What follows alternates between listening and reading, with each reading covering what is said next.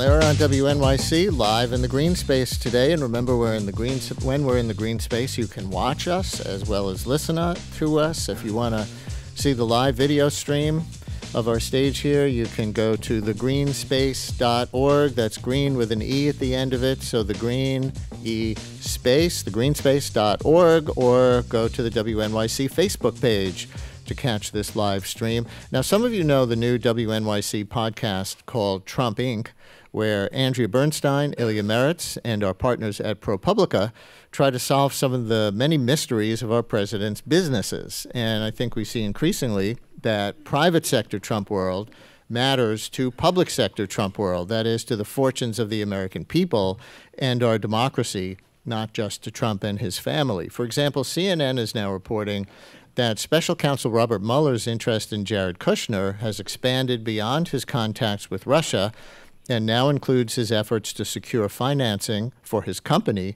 from foreign investors during the presidential transition, according to people familiar with the inquiry. This is the first indication that Mueller is exploring Kushner's discussions with potential non-Russian foreign investors, including China, says CNN. Mueller's investigators have been asking questions, including during interviews in January and February, about Kushner's conversations during the transition to shore up financing for 666 Fifth Avenue, a Kushner Company's backed New York City office building reeling from financial troubles, according to people familiar with the special counsel investigation. And again, that from CNN's original reporting. There's also the reported plea deal that Rick Gates might strike with Mueller any time now. That's an LA Times report. Gates is charged with former Trump campaign manager Paul Manafort in tax evasion schemes, but Gates was also with the Trump team much longer than Manafort, right through the transition. So who knows what else might come out as a result of investigations into private business dealings. So those are some tidbits from today's news. The Trump Inc. podcast, in its first few episodes, has looked at how Trump is blurring the line between his presidency and his business interests, lacks money laundering controls at Trump's Taj Mahal casino in Atlantic City. How many of you here in the green spaces have ever been to Trump's Taj Mahal, Atlantic City? This is not a few. Okay, this is not a gambling crowd, but nevertheless, the overlap. Little bit of overlap. So my sources also tell me that a Trump Inc. is soon to come about investments in Russia. And I'll tell everybody they are also looking for tips on Trump businesses that might be newsworthy from you listening to the show today or even here in the green space. And joining me now are WNYC's Andrea Bernstein and Ilya Marritz, as well as Jesse Eisinger from ProPublica, best known these days for his book, whose name I can't say on the radio. We'll call it the Chicken Bleep Club. And no, it's not about what Donald Trump thinks about Haiti and El Salvador. It's about government's reluctance to go after bank executives who helped cause the financial crisis and things like that. But hi, Ilya. Hi, Andrea. Hi, Jesse. Hi, Hey, Brian. Thanks for having me.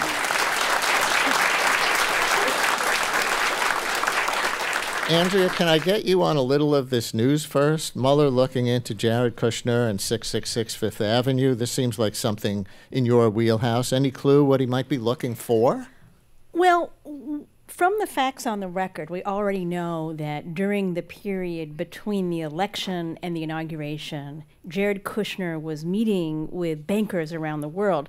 His company, Kushner Companies, which is he was the CEO of, and now it has reverted back to his family. But the company is cash-strapped because they bought a building on Fifth Avenue, 666 Fifth Avenue, which was one of the most expensive office transactions in Manhattan building history at the time. And they have a loan coming due in a couple years, and they don't have a way to pay it. So we know that the Kushner Company has been around the world looking for cash, and specifically we know that during this transition period, Kushner was meeting with a couple of different bankers. At one point he met with a Russian state-owned bank, and the White House said that meeting was about the transition. The bank said the meeting was about money for Kushner's company. We know that Kushner was also meeting with Chinese bank officials. So there are a lot of questions about whether there was any separation between the president's son-in-law's business and his position as an incoming presidential advisor. You've reported extensively on Manafort and the way he may have used New York real estate to possibly hide other kinds of deals he's made. I don't know if you want to get into Rick Gates, who's lesser known, but indicted along with Trump, and now he might make this plea, with Manafort, and now might make this plea deal. Don't accuse me of anything, you people.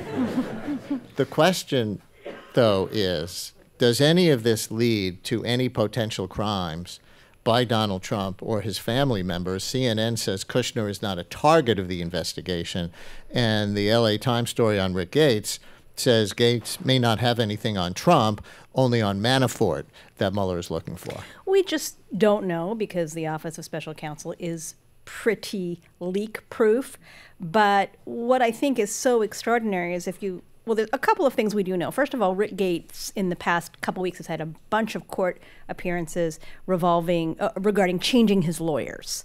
And people who are experts say that could possibly mean he is looking to make a deal with Mueller's office.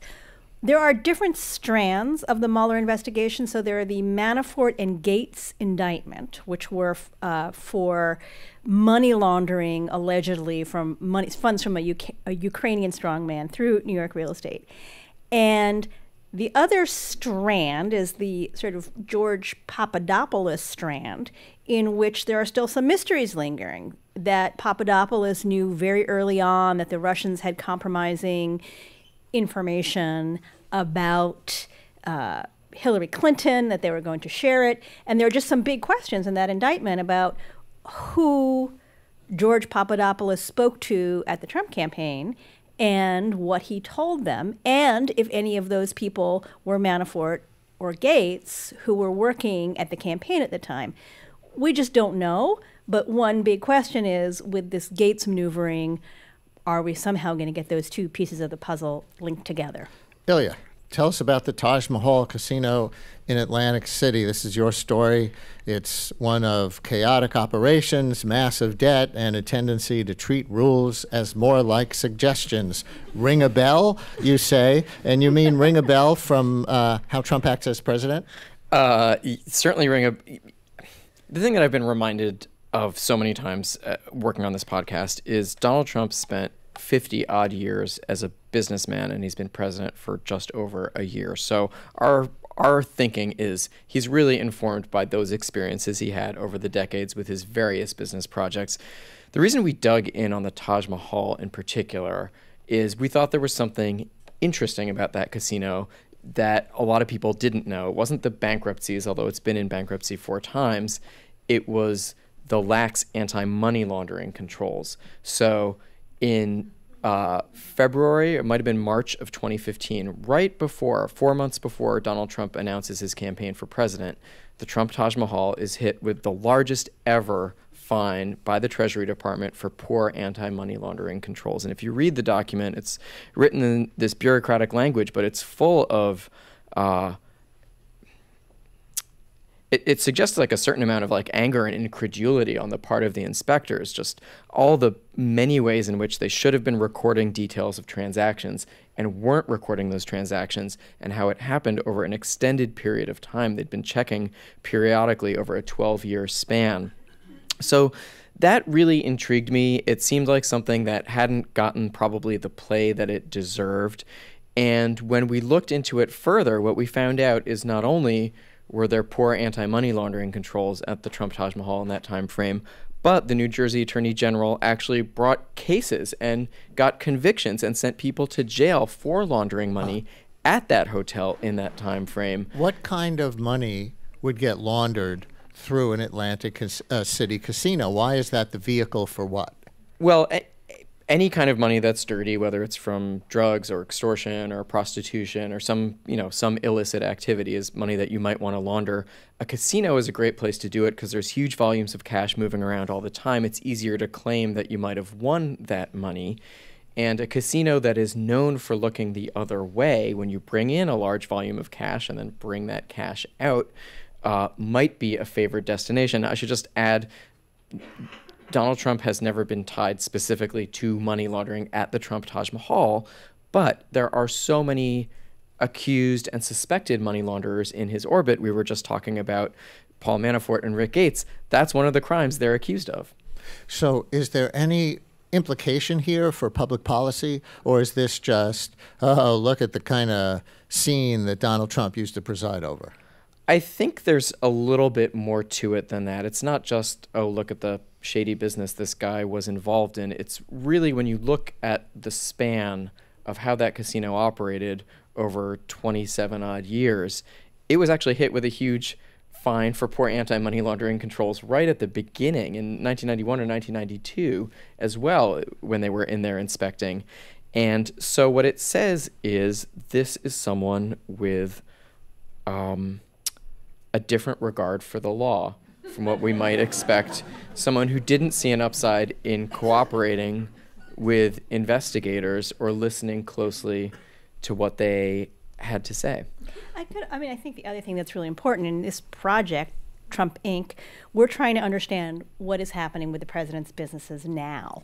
And the Taj Mahal was a spectacularly deeply investigated and well-documented account of a business associated with the president. So one of the things that we've been looking at is for signposts, for a roadmap ahead. How can we understand what he's doing now? Well, here's one case of his business practices. What are the common themes that we should be looking for as we move forward? And we do have Andrea Bernstein, Ilya Marritz, and Jesse Eisinger from the new WNYC and ProPublica podcast, Trump Inc. If anybody here in the green space has a question for them, raise your hands.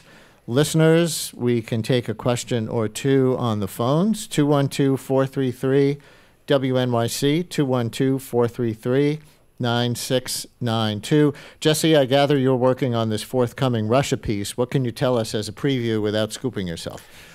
Sure. Well, as Andrea and Ilya have been very diplomatic, but the point of the Trump Inc. podcast is that not only does he have this 50-year business record, but the business record is one of repeated catastrophic failures, bankruptcies, accusations of fraud, investigations. It was a shambolic organization, rife with incompetence and things that skirted the edge of the law.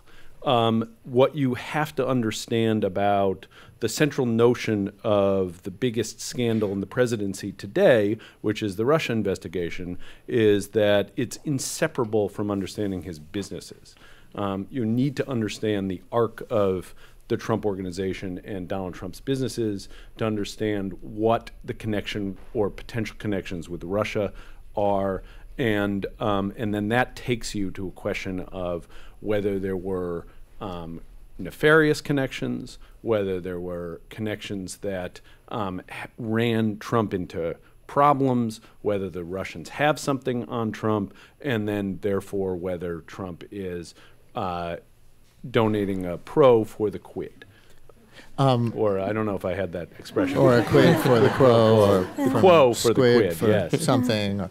The Washington Post reported last year, quote, "The simple truth is that Trump has been hungry for Russia projects for more than 3 decades. He has repeatedly touted plans for a Moscow mega-development and has courted a steady stream of investors from the former Soviet Union for ventures in New York, South Florida, and other locations. Trump has enjoyed playing the big guy in Moscow, as he bragged to a New York real estate publication after a November 2013 dinner with prominent business leaders.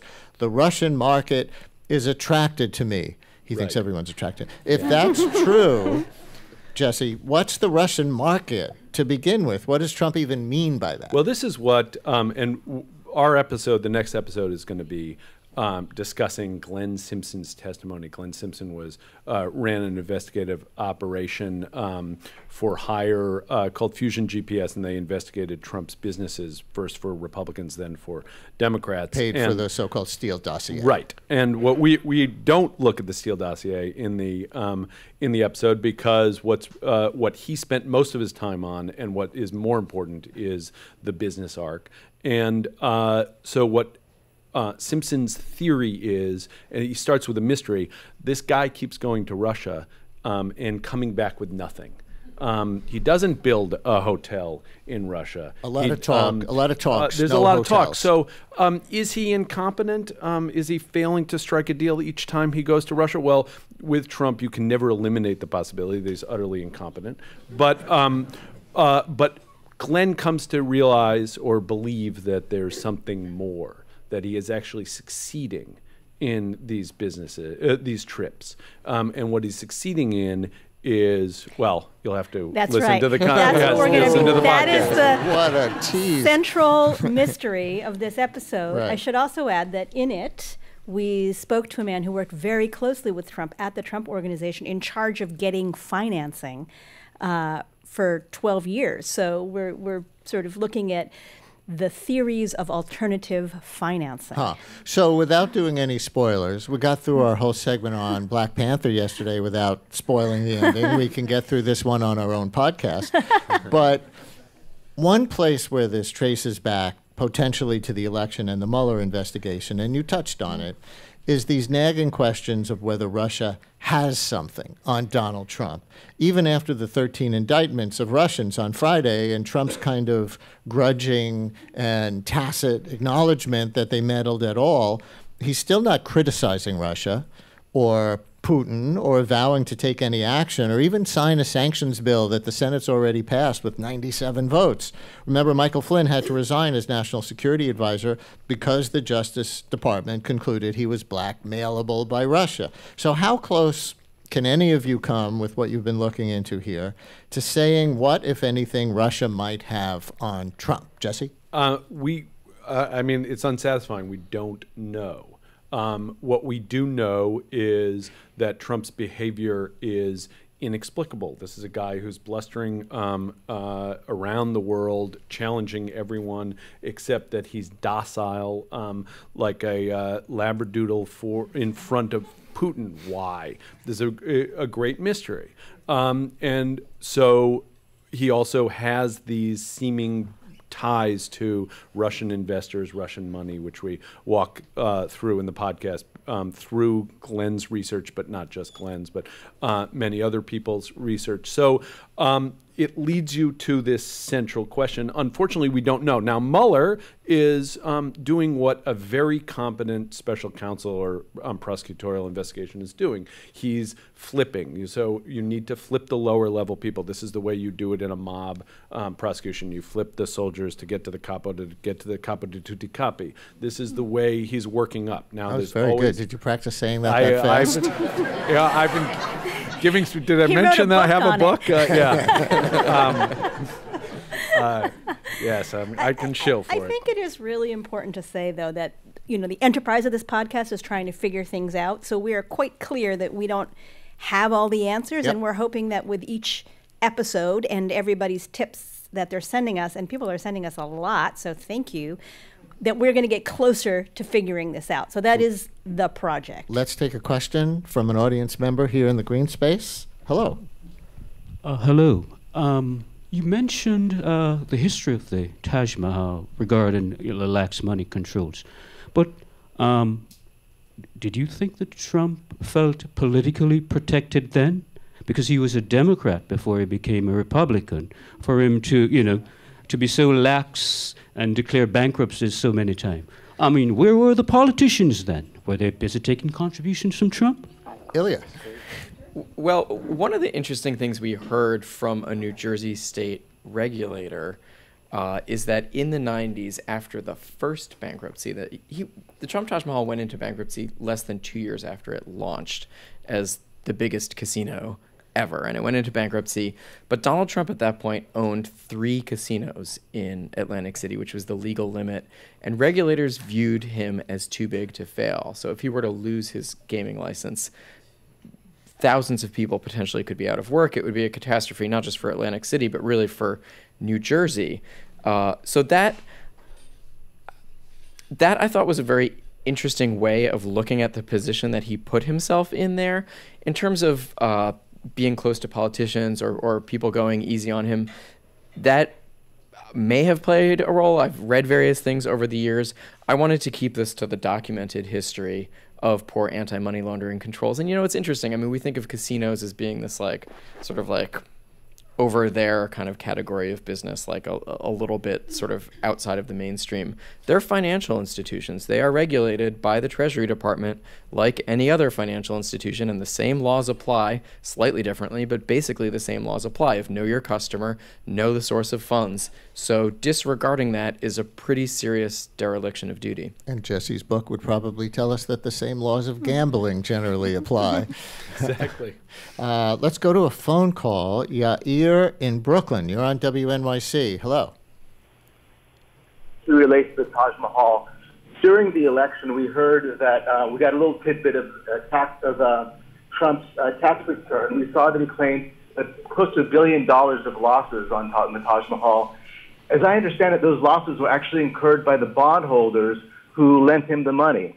How can you have two parties claiming the same losses for the purposes of taxes? I thought that's prima facie not possible. Either the bondholder lost $1 billion and claims that for their losses, or Trump. How can both do it? Ilya is getting all the love from the audience questions today. I'm sorry to say I don't have an answer for that question. I do remember that news breaking at the time as well. Jesse may know something more than I do.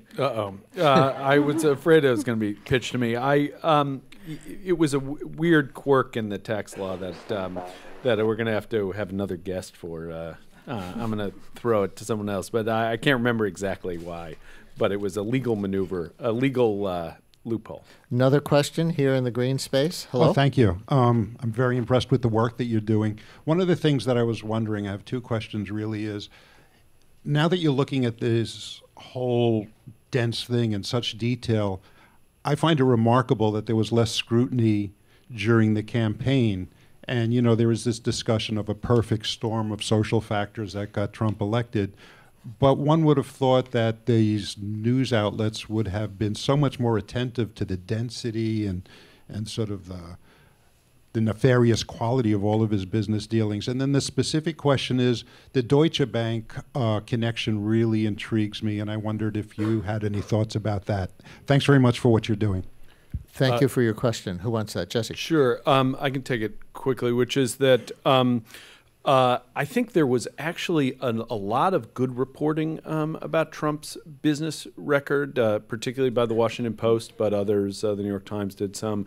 But there was so much there. One of our colleagues likens this to a DDoS attack on our psyches, like the overloading of the website by hackers. Well, we're being overloaded by subjects and targets for investigation from Trump. There was no one scandal because there were so many. It was so overwhelming. So it was much easier to understand the Hillary Clinton email scandal, which I think was a scandal, but a very minor one. And then you had this enormity of the business relationships that kind of diffused the attention. So I don't think that there was enough attention paid, but I also do think there was good reporting, and it just kind of got washed out. I also think that some of these things were so outside of our experience that, I covered the campaign and to find, I remember the exact moment when the Hillary Clinton campaign issued a press release saying the email hacks was orchestrated by the Russians. And I was like, what? That is the weirdest thing I've ever seen in a campaign. And I had the experience during the convention of, talking to people and talking actually throughout the years to a lot of, especially young voters who were very alienated from the Hillary Clinton campaign.